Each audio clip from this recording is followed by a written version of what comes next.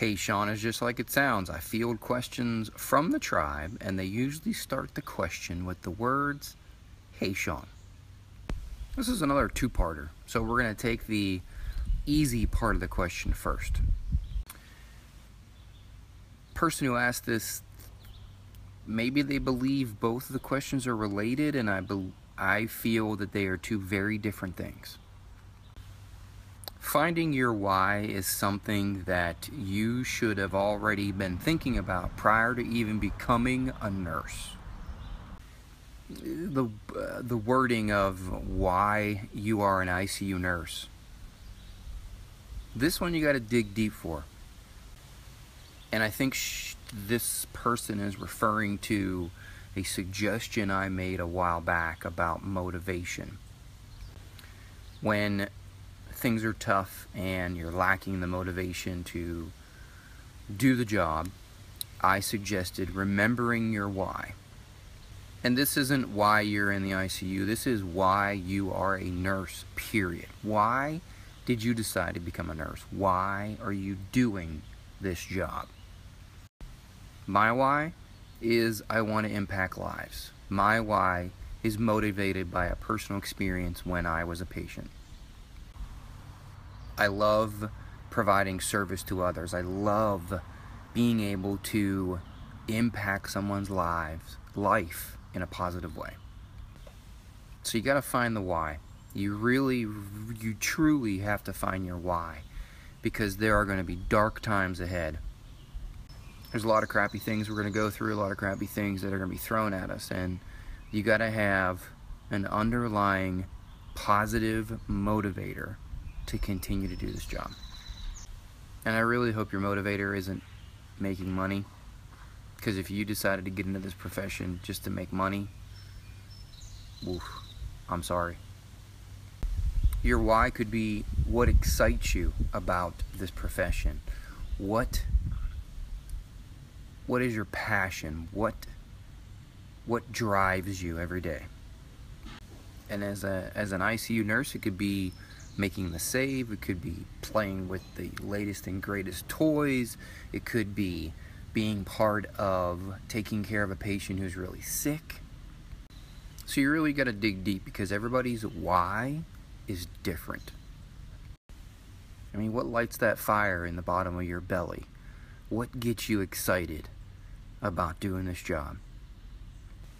You know, talk to colleagues, talk to mentors, talk to bosses, talk to anybody, so that you can start digging deep and discovering what your why is.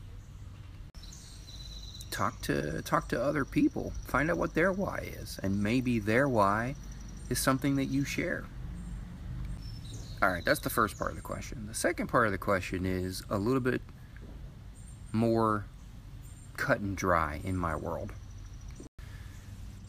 New nurse, when will it click? When will you have that aha click moment?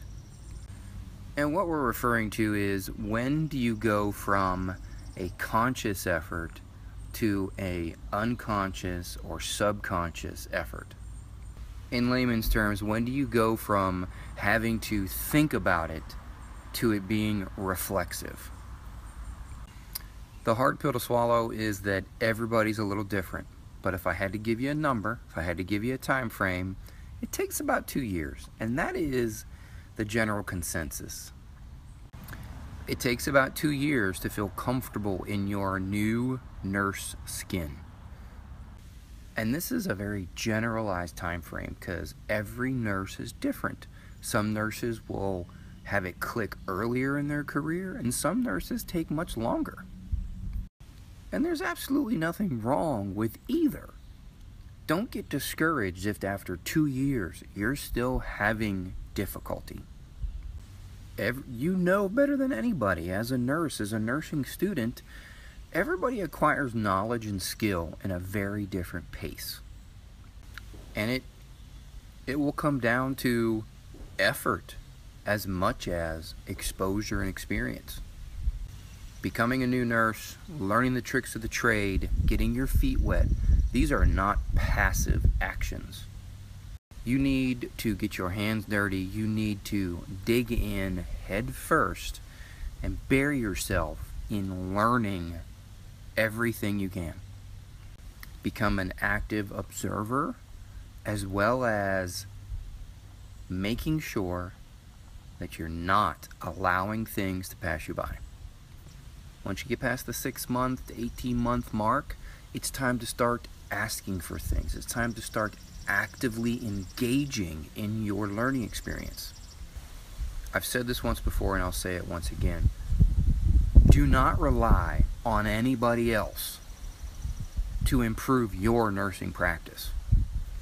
When you see that there's something going on the unit that you've never seen before, get off your ass and go learn about it.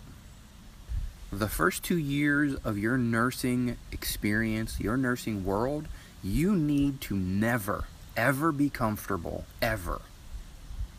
Step outside your comfort zone every single day, learn something new every single day, ask questions, and actively engage in improving what you did yesterday.